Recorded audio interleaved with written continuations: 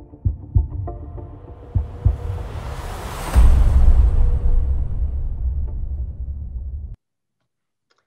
hello. We are here today with our good friend, Professor Mervyn Singer from the University College of London. Hello, Mervyn. Of course, Mervyn is well known in the field of intensive care and other fields. And we'll speak primarily about sepsis, I guess. Mervyn, I would like to ask a provocative question. If we think that antibiotics work in severe infections, we should give them really as soon as possible, right? Well, I suppose, thank you, Jean-Louis. That's the theory, but the reality in terms of the published literature doesn't actually reflect that. So, there are so many confounders. When the patient comes into hospital, they may have been ill for hours, days, or even weeks with an infection. So just to believe that the clock starts after they've entered the doors of the hospital or the doctor makes the diagnosis of possible infection. But they may get to the hospital when they are worse, when they become septic. So it may still be a sepsis of relatively recent onset, right? Yeah. So again, to my way of thinking, and again, the way the literature reads is if you have a very sick patient, they're in septic shock, you need to react quickly, just like somebody bleeding to death. If they've got hemorrhagic shock, you're not going to wait, an hour for a full cross match. You're going to react promptly.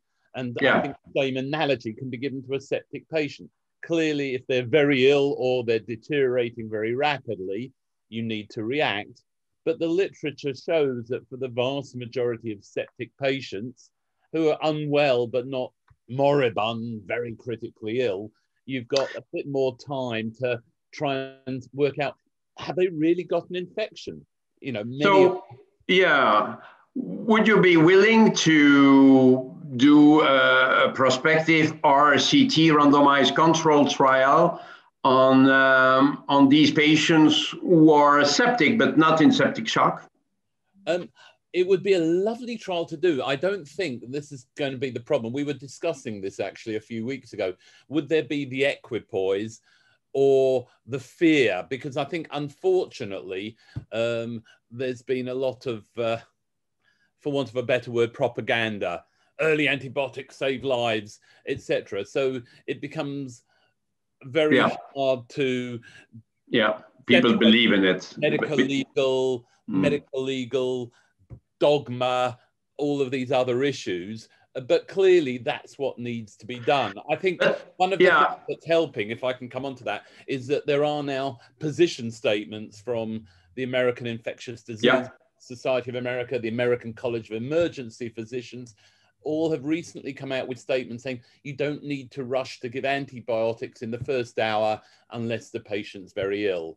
So we'll speak in just a second of the first hour concept, but I wanted to add, those who advocate the very early administration of antibiotics say that you can still stop it after 1 hour or 2 or 3 if you realize that this was not necessary, and then it would not harm to give 1 dose of antibiotics. What do you think? Well, I think the reality, again, looking at human factors, once they've started, it's actually, doctors find it difficult to stop. Yeah. And I think, there's this mentality, oh, well, let's finish off a course. Yeah, absolutely. My worry is, and I'm sure you've seen it, Jean-Louis, and everyone listening to this will have seen it, that often a patient may be pigeonholed as, oh, they're septic, and then the clinician's brain switches off and they don't think, well, could this be another non-infectious pathology that could... Absolutely. And of course, we are concerned about the emergence of resistant organisms, right? We don't want to overuse the antibiotics, right? Yeah, no, 100%. We know from the ears epidemiological studies that it's, year on year on year, it's sweeping up from South and East Europe, and it's moving ever northwards, and sure. Now, big problems. there is this 1 hour concept. Do you like this 1 hour time limit in a way? No, because personally, I think we need to look more at the patient and be patient specific. So it needs to be much more predicated on severity and trajectory. So the reaction time of the clinician needs to be commensurate with the patient in front of him or her. But then people could say, Mervyn, we need to measure what we do. And if we want to compare our strategies and the quality of care in the various institutions. So how would you do that? Well, I'll go back 15 years. In the United States, they had a quality program, and obviously there was a sort of financial penalties or incentivization, depending on which way you look at it, to give antibiotics within 4 hours of presumption of a chest infection or pneumonia. Yeah.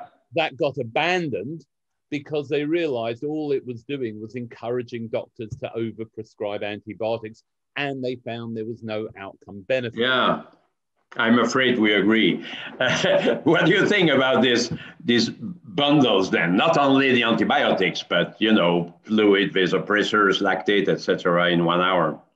Again, I think you and I have sort of pronounced our views on this more than once at meetings. It's again, you're trying to force patients to get an identical treatment regimen, when at the end of the day, patients are different, and we need to adapt our treatment to the patient. So giving 30 mils per kilo, it comes out of nowhere. Doesn't make sense. They may need 10 mils, they may need 40 mils, but the only way is to give a challenge, look at the response, give another challenge, etc. But you're not mandated to give a huge amount of fluid. 80 kilo person, 30 mils per kilo is 2.4 liters in an hour. Yeah. But the timing for some things is relatively long, because you are supposed to start fluid administration within 1 hour. But I would argue that you would have 5 minutes to start fluid administration. Likewise, to measure lactate, you don't need to have 1 hour to measure lactate levels or to correct hypotension, right? I think, again, there's this sort of fixation with looking at the clock. And again, there should be a sort of automatic brainstem mode. Right, you've got a sick patient, they need ABC, they need a diagnosis, they need stabilization. And, all of the, when you decide to do an X-ray or a CT scan or a lactate measurement or use an EASE, that all is a bundle that all comes together. Mm-hmm. So nobody's disagreeing with the fact that all of these things need to be done as part of good practice, but to mandate they need 30 mils per kilo, why? There's no space for it. What about the source control? Do you think there should be some time limit, or what would be your advice on this? Again, it's when you look at the literature, there's no absolute, you've got to get in there within an hour or two. I've been looking at the literature recently on this, and there's not very, very strong data. I think the concept is, clearly if you've got pus or a perforation or whatever, antibiotics aren't going to be particularly effective. You've got to treat the problem. But clearly you need to get the patient fit enough to be in a state to have the major surgical operation. So again, it's a balancing act of that patient in front of you. You need to try and get hemodynamic stabilization, electrolytes, fluid, etc., then get their operation done. So you shouldn't delay the operation, but on the other hand, you shouldn't rush. Absolutely. And we need to individualize our therapies. I think that's the main message. 100%. Many thanks, my good friend. It was very informative. Very nice talking to you as always. Grand plaisir. Thank you. Bye-bye. Bye-bye.